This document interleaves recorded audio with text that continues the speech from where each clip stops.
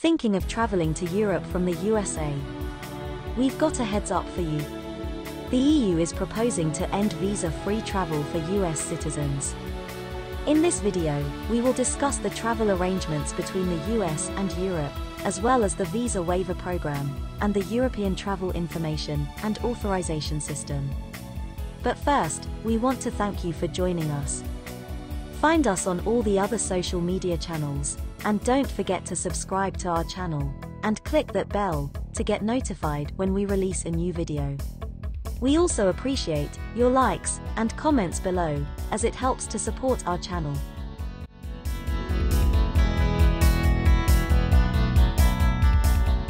The European Union Parliament has called on the EU Commission to undertake the necessary measures to guarantee full reciprocity in terms of visa-free travel between the bloc and the United States, as foreseen by the EU legislation. In a meeting of the Parliament held on October 22, the Parliament has pointed out that Bulgarian, Croatian, Cypriot and Romanian citizens still need a visa to enter the US, while nationals from the US can travel visa-free throughout the whole of Europe. With the support of 376 MEPs, a resolution urging the Commission to present a legal act suspending the visa waiver for US nationals for 12 months, as established in the so-called reciprocity mechanism.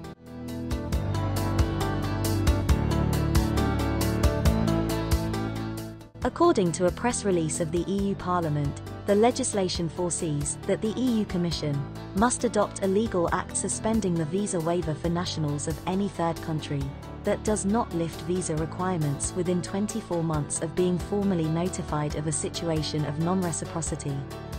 After the reciprocity measure is proposed by the Commission, both the European Parliament and Council can object it. Commenting on the resolution, the chair of the Civil Liberties Committee and reporter, Juan Fernando Lopez Aguilar, said that Bulgarians, Croatians, Cypriots, and Romanians are the sole EU citizens discriminated against when it comes to traveling to the US. Respecting the fundamental principle of solidarity among EU members, we call on the Commission to act as established in European legislation and table a proposal to suspend the visa waiver for US nationals. It will then be up to the Parliament and the Council to assess the political consequences of this move, MEP Lopez Aguilar said. The situation of non-reciprocity affecting Bulgaria, Croatia, Cyprus, and Romania was formally raised on April 12, 2014, based on which the Parliament asserts that the deadline for the Commission to act, according to the EU laws, expired on April 12, 2016. Back then, Poland was also affected, but since last year Polish citizens can travel to the US visa-free.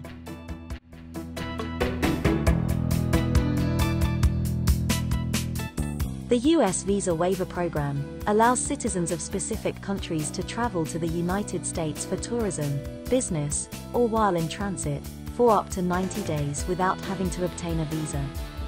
All EU member states, except for Bulgaria, Croatia, Cyprus, and Romania are part of the program.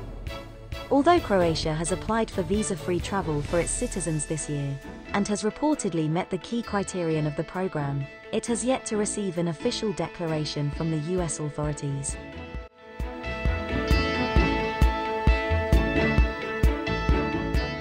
Nationals of the countries part of the US visa waiver program must apply for an authorization using a system called the Electronic System for Travel Authorization, commonly referred to as ESTA, before traveling to the US.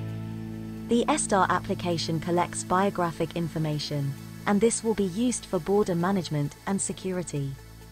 A similar system, called ATIAS, which stands for the European Travel Information and Authorization System, will soon be introduced by EU in 2022. ATIAS will apply to all countries, including the UK, after Brexit is completed, that do not need a visa to travel to Europe.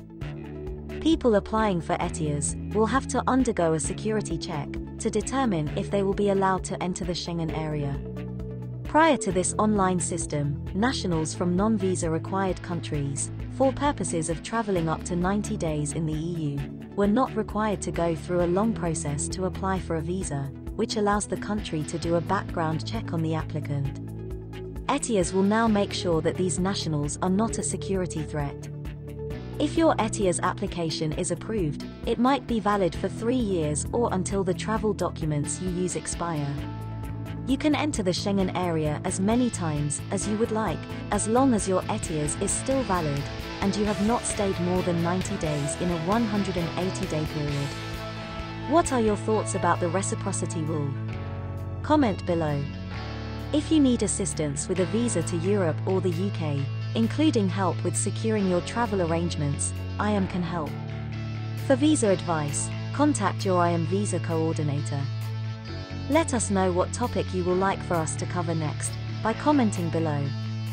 Don't forget to subscribe and hit that bell for more travel and visa updates.